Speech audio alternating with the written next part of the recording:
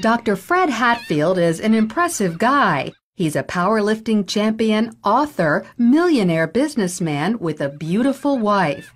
But he'll tell you his greatest accomplishment is killing his cancer, just in the nick of time. The doctors gave me 3 months to live because of widespread metastatic cancer in my skeletal structure. 3 months. 3 different doctors told me that same thing. It's a horrible, horrible feeling to have someone tell you that the person that you love only has 3 months to live and you're not going to be with him anymore. While Fred was preparing to die, he heard about an anti-cancer diet, also known as metabolic therapy. With nothing to lose, he gave it a try and was shocked when it actually worked. And the cancer was gone, completely. To this day, there's no trace of it, and it's been over a year. Although it wasn't easy, Fred stopped eating carbohydrates because carbohydrates turn into glucose inside your body. Cancer cells love glucose and need it so badly that if you stop giving it to them, they die. And it just absolutely amazes me that medical science is just now finding this out. Fred's recovery was not a surprise to Dr. Dominic D'Agostino. His team of scientists at the University of South Florida study metabolic therapy. When they removed carbohydrates from the diets of lab mice, the mice survived highly aggressive metastatic cancer, even better than when they were treated with chemotherapy. We have dramatically increased survival with metabolic therapy. So we think it's important to get this information out. And it's not just lab mice. He's also seen similar success in people, lots of them.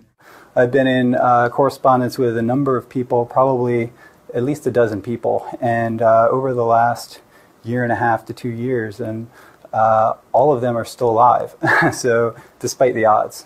And so this is very encouraging. All cells, including cancer cells, are fueled by glucose. But if you deprive them of glucose, they switch to the alternate fuel ketone bodies, all except cancer cells.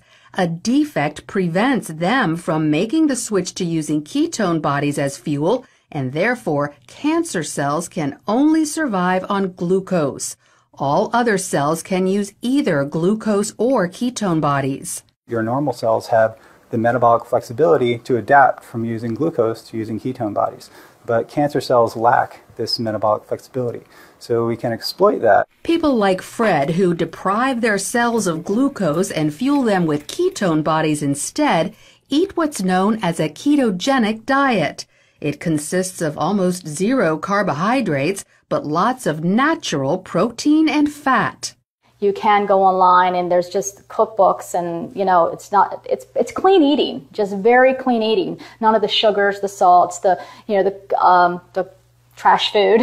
Natural proteins are ones in their original form, but processed meats like cold cuts and hot dogs are off limits because often carbohydrates have been added to them.